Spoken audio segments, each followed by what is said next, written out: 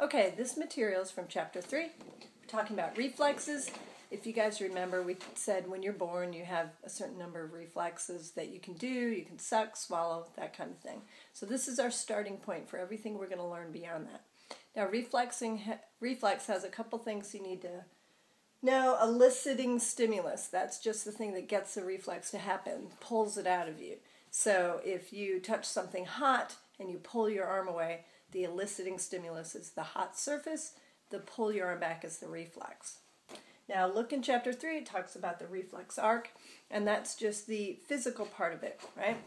That's your sensory neurons detect the hot surface. That information travels through the sensory neurons to interneurons, or just the links in the chain, until you get to the motor neuron, where that causes your muscle to retract. Now, pulling your arm away is a very simple reflex. So it has a short chain. In fact, it only needs to travel into sensory, up the sensory neuron, interneurons, gets to spinal cord, whips around, and that's enough to cause the motor neuron to get your muscle to contract. So you don't really have to think about it. That information doesn't need to travel up to brain to get you to move. Now reflexes are they're hardwired. You're born with them. Your body's built to do these things. You don't have to learn them. They happen the first time, and that's how you can recognize a reflex, is it's a behavior that will happen the first time that eliciting stimulus is presented. Now the information does go up to brain, so if I have hot, I touch hot and I sense that, my reflex may have me, I may automatically pull my hand away if it's really hot, but on the other hand, the information does go up spinal cord to brain, so I can override certain reflexes. Like if I pick up a hot dish and it's grandmother's china, and I'd be like, hot, hot, hot, hot, but my brain is telling me don't drop it, and I get all the way to the counter before I put it down and go, ow, that hurt. Now if it's really hot, I don't usually get that choice. And you can see how this is a survival thing. If you touch something painful, your body wants to get away from it. Now reflexes you'll see across animal species. Pretty much anything, even an amoeba, will pull away from some kind of aversive stimulus. So those are some words you want to know. Now some reflexes are actually more complex. They might be chains of behavior that take place. And we call these fixed action patterns. Now these are also hardwired, but there's some things about fixed action patterns. First I want to point out that any biologist doesn't use the term fixed action pattern anymore. They usually call them modal action patterns. Now if you remember from research design or stats, mean, median, and mode, the modal score is the most frequent score. So by modal action pattern they mean that the behavior typically looks like that, usually looks like that, but there might be slight differences. Now, fixed action pattern, again, is a chain of behaviors that is species typical. So that means just this species does it. You don't see it in a wide range of species. So one example might be like the egg retrieval behavior of a goose. Now, there's a link so you can see a video of a goose doing this, where if you take an egg out of its nest, it'll take its beak and pull it back into the nest. And one thing in that video, what you'll see is a researcher removing the egg after the goose has started retrieving it, and the goose continues to kind of use its beak as if the egg's there. And that's really common in a fixed action pattern. You're going to see once the chain of behavior starts, it goes to completion. So there's another example of this cocoon spinning spider, where it has a fixed action pattern of spinning a cocoon to lay its eggs. So it spins the walls and it goes down and it spins this little cone, goes up, lays its eggs, spins the top, and it's done. Now if you mess with the spider during any part of that, it will still go to completion. So if the spider's spinning this thing and gets the little cone and goes up to the top, and a researcher comes and clips off the bottom of it, the spider is going to just continue. It'll lay its eggs, they'll fall through, it'll spin the top, and it'll be done. Or you can disable the silk thing in the spider, and it will still go round and round and round and round as if it's spinning, go up, lay its eggs, they just fall, and pretend to spin a top, and it'll be done. So that's the thing. These are very hardwired behavior chains, and once they start, they just go to completion. If you have a dog, you might see him, kind of go round and around and around before he lays down. And that is another fixed action pattern. It kind of has to do with almost like a nest building thing. If a dog was out in the wild and somewhere grassy, maybe it would do this. It was pretty funny. We had a beanbag chair our dog used to sleep in, and to watch the darn thing go round and round and round and trying to get the beanbag just right, finally he'd lay down. That's another example. Cats don't do that. They do kind of make nests, but horses don't do that. So when you see things that only a particular species does, that's when you kind of gives you a clue that it's a fixed action pattern. Now, sign stimuli are the things that the stimulus that gets the fixed action pattern to begin. So let's see, for example, the egg is the sign stimulus for the retrieval behavior. Now, super sign stimulus is something that you wouldn't see in nature. This is something that is even better than the normal stimulus and gets an even bigger reaction from an animal. And they came up with this when they were playing around with the egg retrieval behavior and thinking like, okay, so what exactly is the stimulus that elicits this behavior? And so with the goose, they played around with the eggs. So they made these wood models, and they had small, medium, large eggs. They had different colors. They had speckled or not speckled. And let's see if I'm remembering this right. Check the PowerPoint. But they found that the egg retrieval behavior that was the strongest, the most vigorous, was like a medium blue speckled egg. And what was really weird is for the species that they were studying, their eggs were small and brown. And so what the researchers had developed is a sign stimulus that was even better than the natural stimulus. Now think about our research method or our data collection techniques. How could I measure the strength of a goose retrieving an egg, that behavior? How can I measure it? Perhaps a latency, maybe a duration, something like that. So kind of think about those data collection techniques in that. Also, here's a little quiz for you. Think about what humans might do to change themselves to make them bigger and better than nature. What kind of super sign stimuli do we do that it gets an enhanced response from someone? I'll tell you the answer in class with my favorite, most hilarious one. Think cosmetic surgery.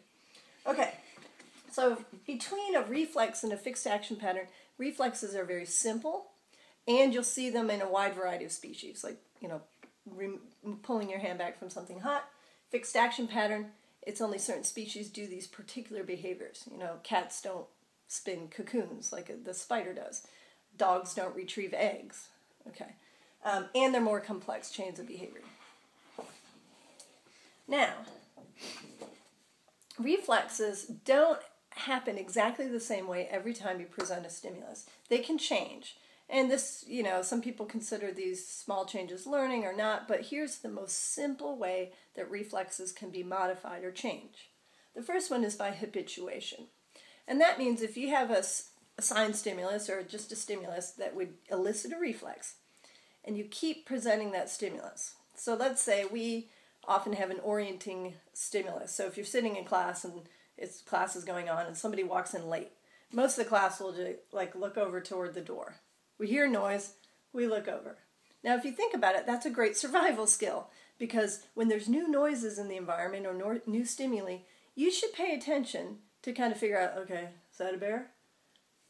You want to know that. That's important.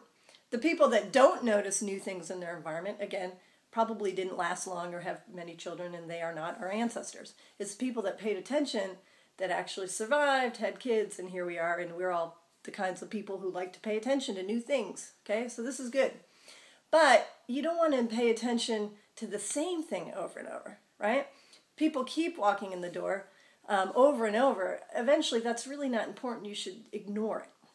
So it's good that with repeated presentations of a stimulus, you might want to stop responding, just kind of decrease your responding. So typical things we habituate to are just noises that are in our environment that don't mean much, air conditioners. You kind of start ignoring them. If you're somebody who lives near a train track, when you first live there, you're going to notice every darn train that comes by, right? Or traffic. But after a while, you're going to see, it's almost as if you don't hear it anymore. You just stop paying attention. That would be habituation.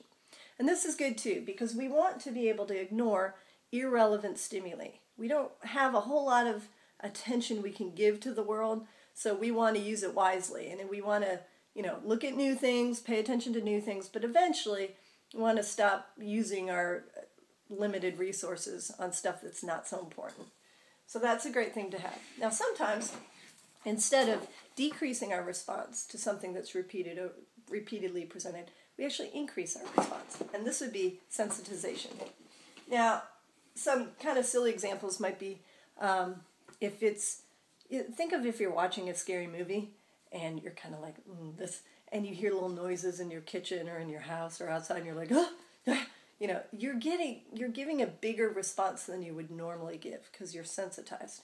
Now, this is also can have survival value because an increase in response is good if there's something that might be threatening. Okay, so if we're nervous and scared and it's late at night and it's dark and we're like, oh, this is good. You don't necessarily want to ignore things if you think you're in danger.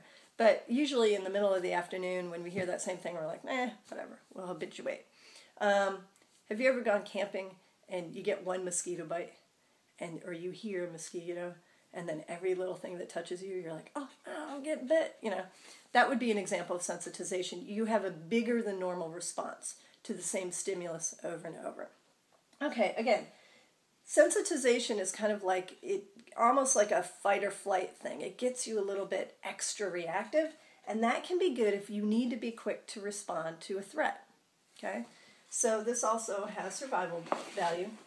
Now, whether or not we habituate or sensitize to something will usually have to do with the intensity or the significance of the stimulus. So again, if we feel like we're in a sort of dangerous situation, we might more likely become sensitized. So if I'm walking home late at night in Fort Sanders, and I see somebody in the alley, I'm going to be pretty sensitized and every little thing's going to make me jumpy. Where in the middle of the afternoon, whatever, I don't care, I don't feel threatened, right?